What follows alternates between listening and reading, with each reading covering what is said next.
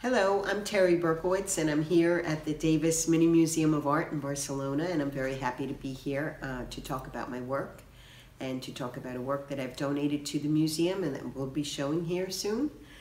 I've been doing installation art for almost 4 decades. My work consists of video, audio, photography, slide projections sometimes, and whatever objects I need in order to deal with the subject matter that I'm interested in, which mainly focuses on social and political concepts.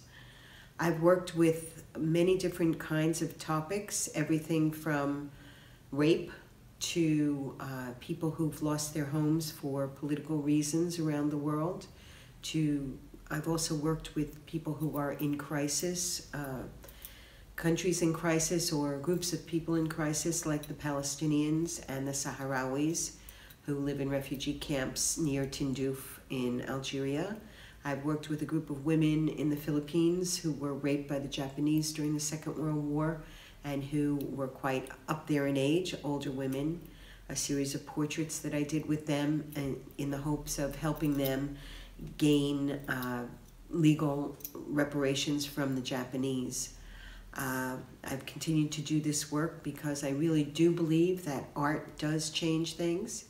It doesn't change things in a dramatic way. It's not a revolution, but it does change things in a small way through consciousness raising. And when art goes out into the world, it really can affect change in a more direct way.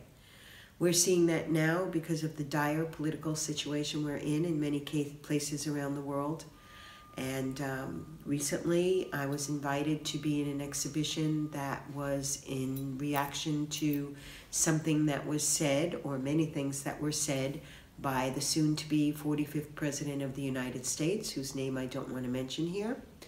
And this show took place at White Box in New York. And as a result of being invited for the show, I decided to do this work that you see here, which is called Untitled, Water Glass, and it was done in 2016.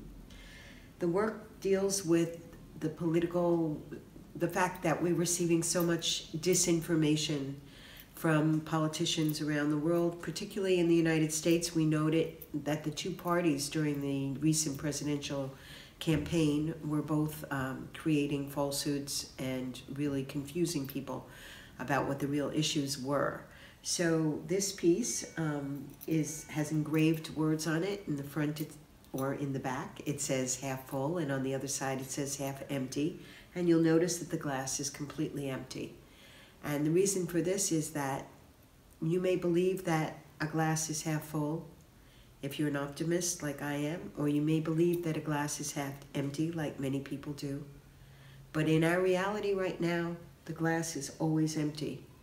And this is because we are not being told the truth, and things are being manipulated without our participation, and many times without our knowledge.